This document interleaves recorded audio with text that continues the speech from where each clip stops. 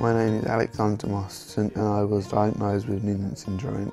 I've had 28 operations. I've had tumour removal, feet surgery and heart surgery. I think I knew there was something wrong when I was pregnant with him, just because I was in and out of hospital. And then when he was born, he was taken straight to special care. And there you are, you're only half an hour old there.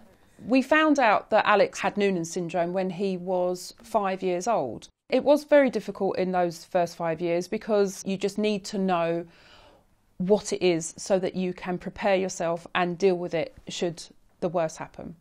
Finding out that Alex had Noonan's we knew wasn't quite the end because his genes never showed up on the typical Noonan's genes at all. So our geneticist got involved and asked if we wanted to be part of the Genomes project to actually find out an actual diagnosis for Alex. We have now found out that Alex has got something called leopard syndrome. Leopard syndrome is an acronym and all the letters, when you look at them, ticked off absolutely everything to do with Alex.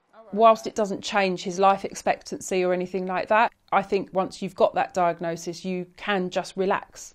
In my parents' view, I think it's been pretty hard to watch me go to hospital nearly every month or every year and have surgeries and more appointments. I think it's a bit hard for them to handle, but I think the most important thing was that I've got a supportive family and they actually help me.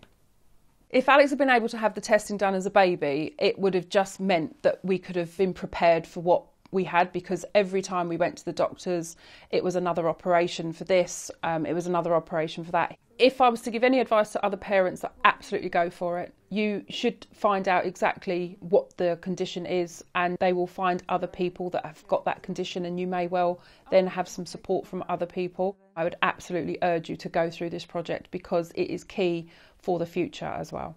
I'd like to get a job and prove to people that I'm a person with big grades and loads of skills and I can show people that we can do things and we can do them with our heads held high.